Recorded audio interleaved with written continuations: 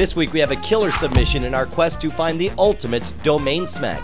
User Bum on the Run registered the domain votedworstplacetowork.com and sent me this letter saying that his company, quote, recently fired me after working there for 4 years. They told me they would not promote me because I'm in school, so I requested a demotion. Instead, they fired me for asking for the demotion because they want people who want to move up. They earned the Best Places to Work award because all the employees are afraid of getting fired for giving a bad review, so I'm officially giving them the award they deserve.